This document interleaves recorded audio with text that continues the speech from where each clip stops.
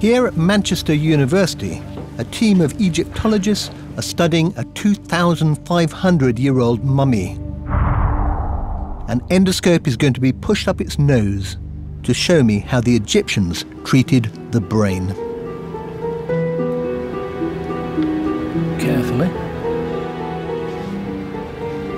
As we enter the nose, go through the nasal septum.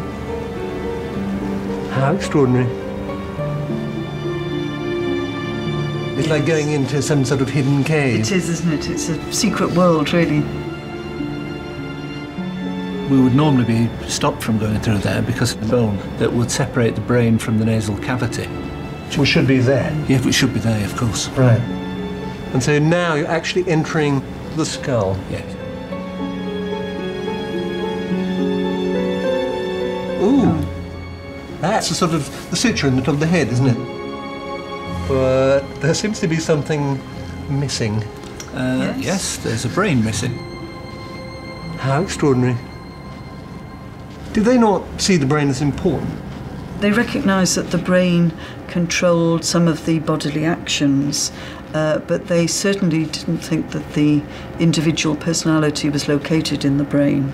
So they removed it and discarded it. So you just took it and chucked it out? Yes. It shows certain contempt for what we regard as one of our more important organs now. Absolutely, yes, yes.